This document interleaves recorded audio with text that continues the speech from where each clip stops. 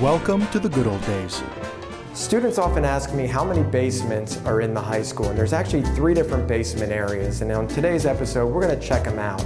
First, let's start with the biggest of the basement areas, and it's also the newest, being built in 1994, and it's right underneath the 700s hallway. You can get down it either through a staircase or the elevator.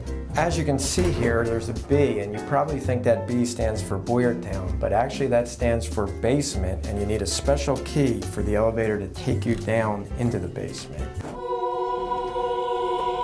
As far as basements go, this one is pretty big and well lit. It even has windows over here on the side. There's also a lot of storage down here. We got paper towels, cleaning products, different parts for different lights. This is Steve, the district electrician, and he's repairing clocks today. Hello. All the blueprints for the building are all in these cabinets. There's also lots and lots of desks stored down here.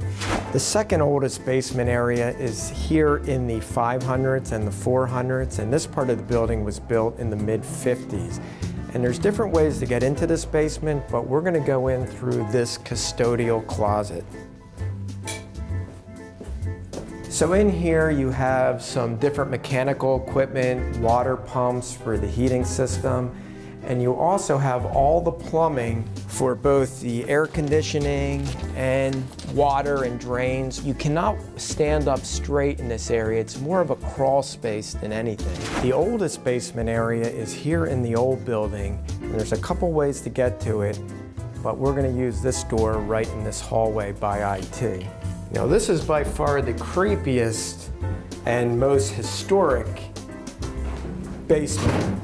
This part that we're standing in right now was the original gymnasium of the building back in 1921.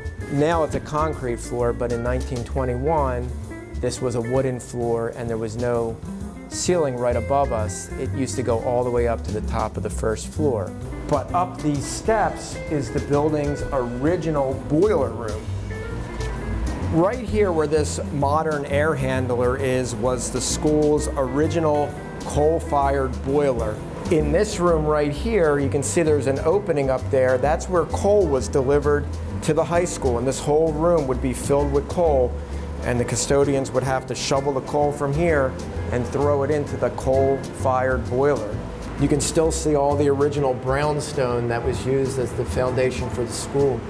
Well, now you got an inside look at what the subterranean areas of the high school look like, and remember, the good old days weren't always good, and tomorrow ain't as bad as it seems. I'll see you then.